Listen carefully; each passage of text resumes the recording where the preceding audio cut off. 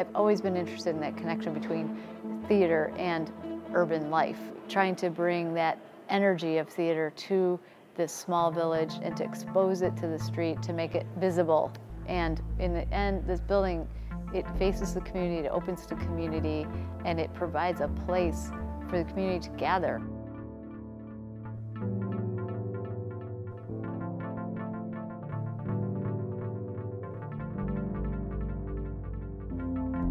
The site is really between two parks, and we wanted to connect to this beautiful site and these trees, gorgeous oaks around here. It made sense to make a building using wood.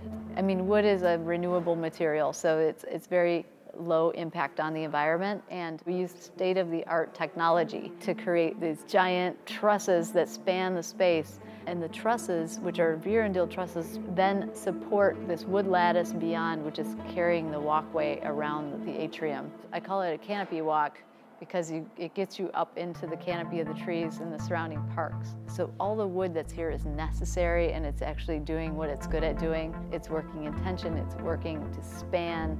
And with wood, it's not even allowed in the code to use it this way. So we had to go further and test it to show that it would work. The search is for a solution which is complete and elegant and self-consistent, and something which is honest to the materials, to the way of building, and to the use. A piece of wood is very strong in tension, but the challenge is how do you hold on to it? How do you join a piece of wood so that you can make use of its enormous tensile strength? We found a cedar called Port Orford cedar, and this is a cedar which has an exceptionally straight grain. In fact, it was used by the Native Americans for arrows, because you can make an arrow just by splitting it along the grain and it will be dead straight. Secondly, it's a wood that has this very strong characteristic cedar smell, provides the rot resistance, it keeps away the microbes. It's not widely used in building, so we had to learn a lot about it. We had to learn how strong it was in certain ways, how far it would bend, how it responds to steam treatment. And then it was that information that determined the geometry of the catspaw itself. You can't just design something like this on a computer and then just bid it out. You really need to work together with the craftsmen, with the people making it. And that's what I love about architecture. And when we found Trillium Dell, who's this incredible, skilled group of craftsmen, it was a great match because they got the concept, they figured out how they were going to do it. They invited us out, and they even let me make a little piece of it, just a small piece, but you really saw how this building was going to come together.